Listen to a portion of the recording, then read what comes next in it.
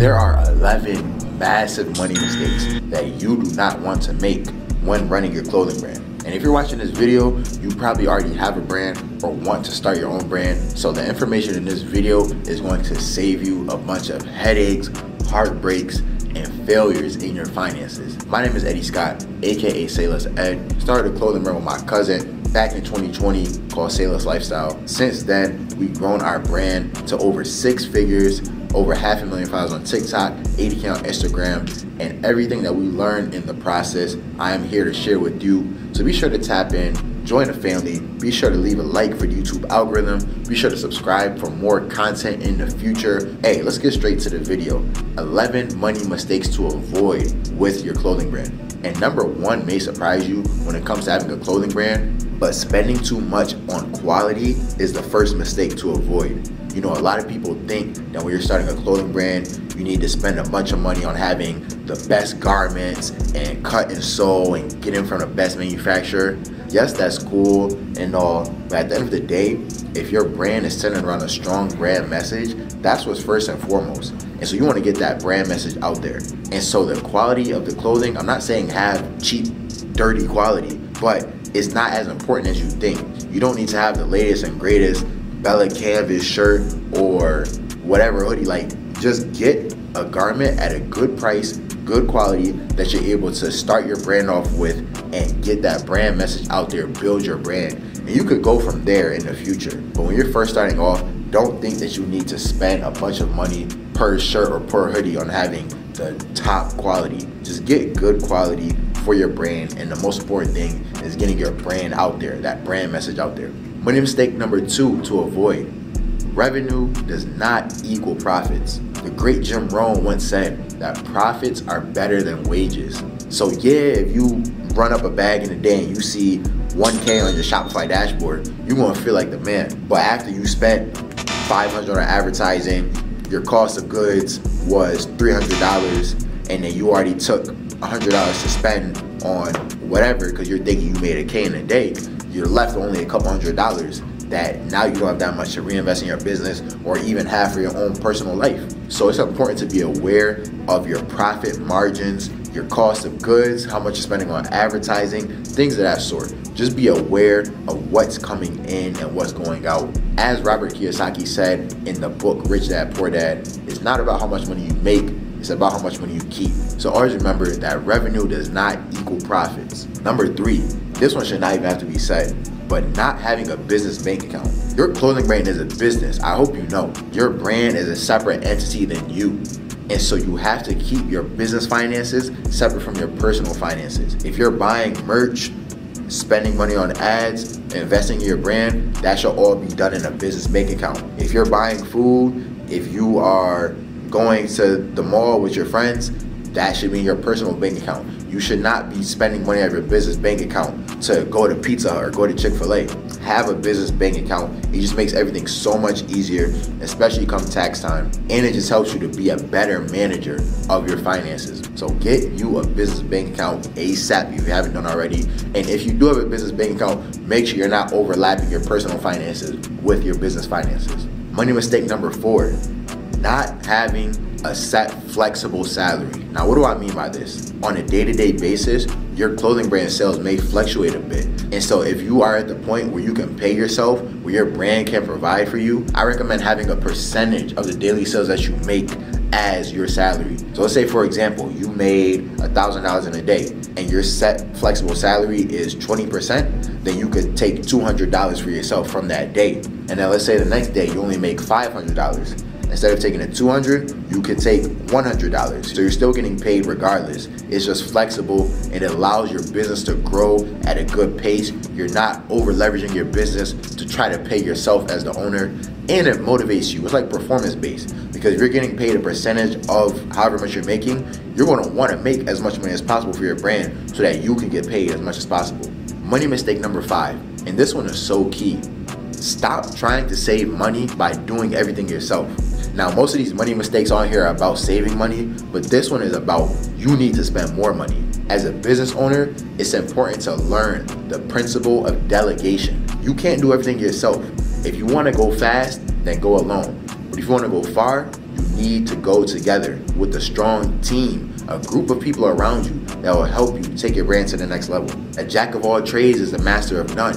And so if you have a clothing brand, if you're the designer and the bookkeeper and the website designer and the salesperson and the ad manager, you can only be so good at each of those different tasks. But if you get a team around you, you get one person to specify on a specific task in your brand. Yes, you may have to spend a little bit of money up front to compensate them, to get them to work with you, but it will save you time. And that's the most important thing. Time is more valuable than money. So delegating your work will save you time, which in turn gives you the time, the energy, the mental capacity to take your brand to the next level so that you can make even more money. And I will say, when you're first getting started, you should do everything yourself so that you can understand how every aspect of your business works. But as you continue to grow and the higher you want to take your brand, you have to delegate your work. So whether it's getting a fulfillment team, getting an ad agency, bookkeeping, tax services, things of that sort, get companies and people around you that will help you save your time, get your time back,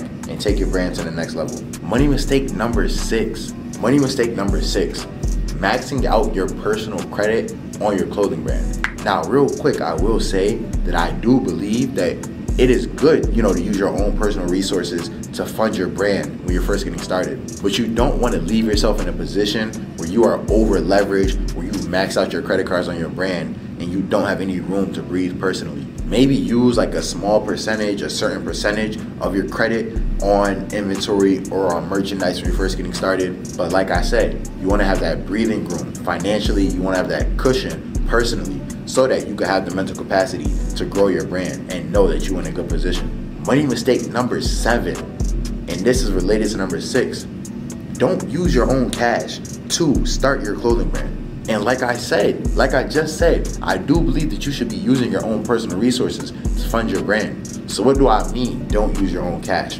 This is what I mean. Let's say you have $1,000 in your savings account that you want to invest into your brand. Instead of just taking the $1K and putting it in your business bank account and then spend the money on whatever, instead take that $1K, put it in an investment brokerage account, like an M1 finance account, put it in that account, invest in an index fund like SP 500, whatever you may want, let it grow over time, lock in that investment, and then borrow against that investment. Borrow against that 1K, get the 1K back in cash. So you have 1K still in your investment account, but you have 1K back in cash now. Then go put that in your business bank account. So now essentially you doubled your money from 1K to 2K, and they're both $1,000 are sitting in investments accounts that are going to grow your life, grow your business, grow your investments, make your life better overall. That's a strategy that billionaires use in their finances, borrowing against their assets. So don't just take cash and then spend it on your brand.